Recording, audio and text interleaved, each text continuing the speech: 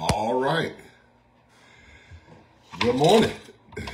Good morning. I figured out another way.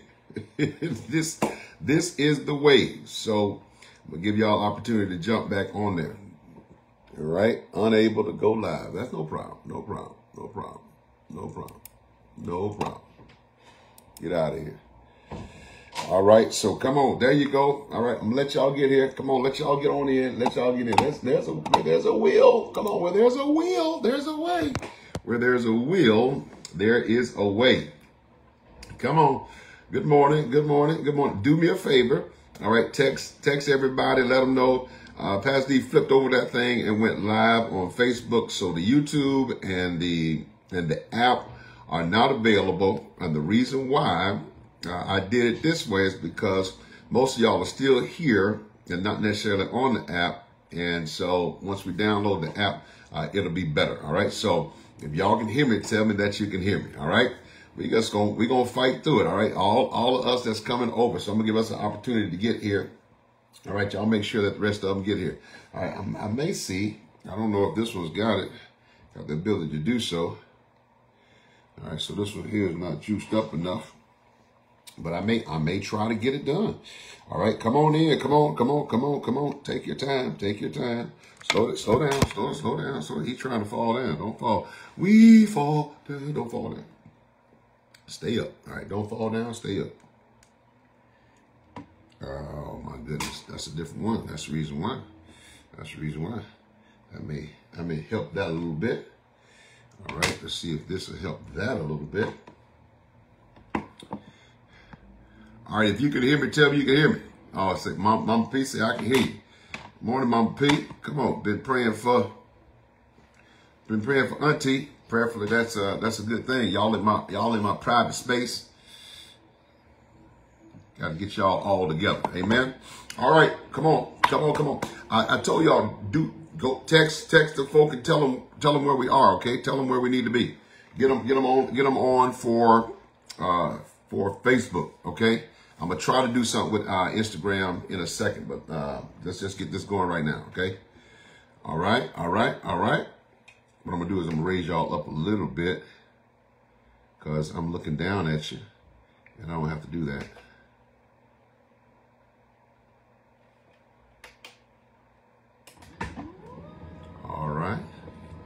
All right, look at that. All right, look at that. There we go.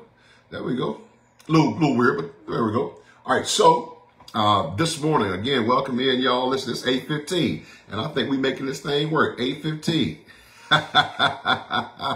We making this thing work, all right? And it is going to do what it's going to do. I probably won't be able to get on there, so we might well go on. Actually, I won't be able to get on there because I have to have it set up there. All right, so good morning. Listen, if you have any prayer requests, go ahead and place that on the wall. That's the comment section. That's right there. Somebody will pray for you immediately. There are people that have already been trained 13 weeks, and we've added some more. Can we give it up for our prayer class, our most recent prayer class that has finished? What a powerful group. Now, that's a powerful group of people. Now, everybody that's gone through has a unique gifting, but that group, I'm telling you, they got something on them. We better watch them. All right. Also, we're finishing up. We got a couple classes left with our practical ministry training course, and I'm excited about that. That is bananas. And coming up on September 13th and 14th, September 13th and 14th. Now listen, I have taken a $1,200 class and cut it all the way down to a tithe, a 10% of it, so that we can get in as many young couples that, well, it's not about age, but what I'm saying is that if you are not married, take the course, all right? I'm going to do what takes about 10 weeks of premarital preparation and put it in a two-day intensive. Now, what that really means is that, and I'll tell them there, that it's 2 days, that you're not getting this a year of planning ahead of being married, but you're getting all of the tools. I'm gonna give them all to you, okay? for $125. I'm going to give them all to you so you can register. And we also say that it's good for those that need a tune-up. If you need a tune-up, to go back and review some of the tools. If you didn't get a chance to get those tools, to go back and review them. So on September 13th and 14th, I'm going to do a 2-day intensive. Friday night, and then Saturday morning till midday. All right, so it's a commitment, and on top of that, on Sunday morning, if you want to get married in our third experience, hey, it's going to be an opportunity for you to get married. So invite your family, your friends. We've done it many times. We've done it in setup. We've done it in Bible study. We've done it on a Saturday morning for Impact Breakfast. Before Impact Breakfast, we'll get you married, all right? But we want you to have the tools. You get the tools. You get to work the tools. You get to take some tune-up sessions after that, but make sure you register for that. If you are a couple and you feel like you just want to go back and redo the tools, I encourage you to go. It's going to be a group setting. It's going to be fun. It's going to be great. And then you actually won't have to sit in all 10 of those sessions. Okay. You'll get it done. Now it's going to be work. It's not going to be sleepy. We're going to clap, laugh. Now, it won't be that. It's going to be work. Okay. You know what I'm saying? All right. Y'all ready to go? Let's get it. Don't forget now, y'all pray for Cedric and that he's ready for every opportunity. And then y'all pray for Mother Carolyn because she was the first one to get James, the 4th chapter, verses 11 and 12. That's your inspiration today. And since she was the first one to write down the word of God, then I want y'all to make this prayer that the word of God comes in her life first before any other word. Now, she lived like that already, but I want y'all to pray it anyway. All right, good stuff. Let's go. Hey, the few of us that are here, we're going to go ahead and get it. All right, so it says that do not judge. This is James 4 and 11. This is your inspiration. It says 11 and 12. It says, do not speak evil of one another, brethren. He who speaks evil of a brother and judges his brother speaks evil of the law and judges the law. But if you judge the law, you are not a doer of the law, but a judge. Come on. All right, do not speak evil of one another, brethren. He who speaks evil of a brother and judges his brother speaks evil of the law. It says, do not speak evil of one another. Evil here, as James is talking about it, is screaming and yelling, fussing and fighting, arguing. And then it says, speaking negatively about a brother. Now, this is James. We know that James is talking to Jewish converts. All right. He's talking to those that are walking in or just now starting to walk in this thing as a believer or Christianity. Okay. So he's talking to them.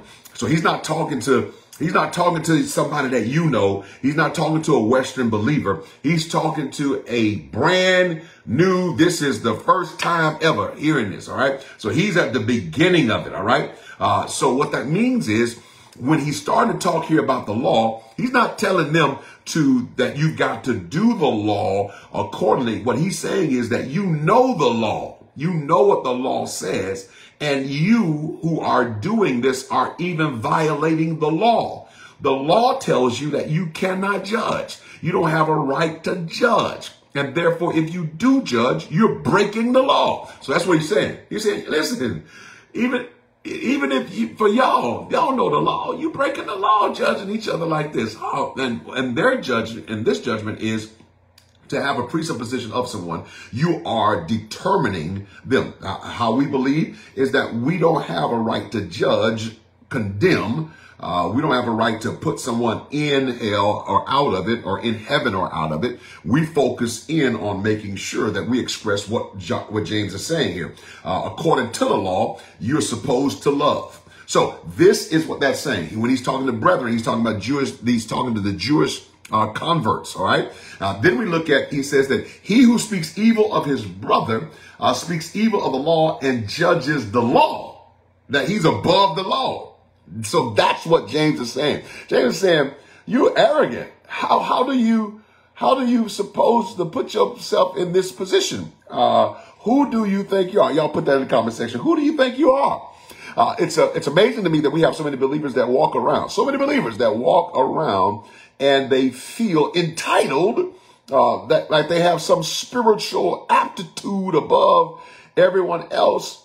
and criticize and judge. In fact, you can see even in the social media realms, even the ones that were previous critics are now saying we're creating a critical environment in our interactions with brothers and sisters. I mean, I see it, I hear it. Some of my favorites, Jackie Hill Perry and Preston Perry, they're even going around talking about, hey, man, we spend a lot of time judging each other. What is going on with all this? You don't have to believe the same thing that another one believes, but we don't need to be putting that in the public and making ourselves, because this is what they're saying. I said this a couple of years ago. I said they're building a platform on criticizing somebody else that's in the family, in the kingdom.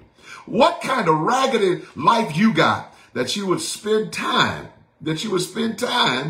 making a platform criticizing other believers? We got to fix that. You got to fix that. James is telling you this. Who do you think you are? That's what he's saying. He says in verse number 12, he says, there is only one lawgiver. You're not above the law. You're not above. You're not that. You're not that. Somebody say, you're not that. Don't think you're that. You're not that. He says there is only one lawgiver who is able to save and to destroy. You ought to give God praise for that. There's only one that's able to save and to destroy. Who are you to judge another? Now, they may go and find a whole bunch of scripture, but you can still bring them back to this one. You can even tell them that, listen, humility is the way to the Father.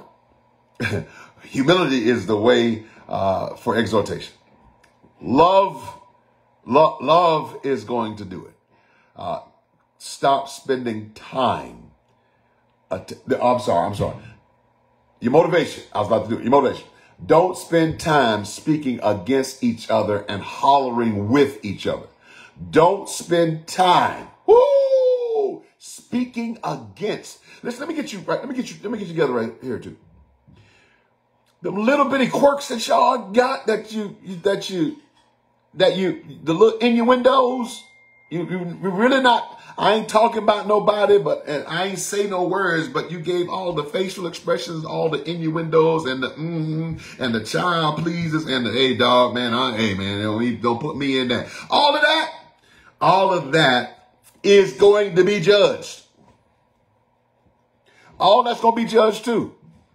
Y'all, the easiest thing is, if you don't like something that somebody did, or you don't like something that somebody said, or you don't like, just keep your mouth and your facial expressions and innuendos. And don't, hey, I know some of y'all right now, that's my facial expressions. You trying, what I'm going to do about them? Yeah. Get that together. You got to be able to have a tight face. What does this do? It tells the enemy of the family, the enemies of the kingdom, that we still tight. The family has issue, I get that. But it tells the enemy that the kingdom is tight. Are you representing the kingdom, or are you representing yourself? Is this about the kingdom, or is it about yourself? Right? Come back here. So here it is that says, don't spend time speaking against each other and hollering with each other. Hollering with each other. Trying to prove who right and who not. And he says, you know the law doesn't even allow you to do that. Who do you think you are, parading around like you are a judge, able to condemn each other? No, there is only one judge. Y'all want me to read it again? Don't spend time speaking against each other and hollering with each other. You know the law doesn't even allow you to do that. Who do you think you are, parading around like you're a judge, able to condemn each other? No, there's only one judge. You got it? So here's your application. Your application today. Check yourself. That's it. Check yourself. That's it. The application today. Check yourself. Check yourself and see if your heart is aligned with his word. Check yourself and see if your heart is aligned with his word. All right, now get out your journal. I'm using this digital thing, and it's pretty fly. But I want you to get out your journal. If you got your pen and paper, it's good for you. All right, today I'm using this digital thing. This is what I want you to write. This is what I want you to post. You ready? Check yourself. and see if your heart is aligned with the kingdom. Check yourself and see if your heart is aligned with the kingdom. Y'all, that's applicable in every area. That's applicable in every area. We have got to choose the kingdom, right? There are things that'll draw you into your flesh. There are things that will creep into your soulish realm and try to destroy you. Always know that you have a place and a savior. You have someone that loves you, that will make room for you to have the opportunity to repent and to return. Don't spend time arguing and hollering with each other. That's wasted time and breath and words. Spend time assuring that God and your heart is aligned together. Can I pray for you? All right, because I'm gonna pray for you. Nobody's exempt from this. None of you, none of us, nobody. We're all able to be convicted here, and we all should. So my prayer this morning is actually going to be a prayer of repentance. I won't keep you long, but I'm definitely going to pray for you. All right, Father, in Jesus' name, thank you so much this morning that you have allowed us to come before you and to present to you this opportunity that we have to bring you glory and honor with our living in our lives. And so, Father, we give you praise. We glorify your name. We lift you high.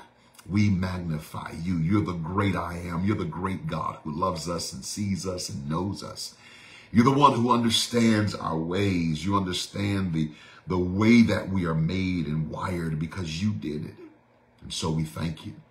We understand, God, that your word here through the Apostle James is very clear. Why are we spending time making sure that we are above each other when your word clearly tells us, God, that we are to work together as one body with each other.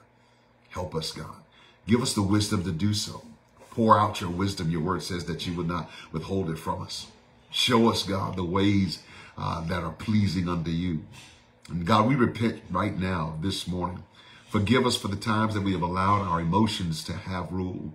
Forgive us for the opportunities, God, that we failed to take to exit moments.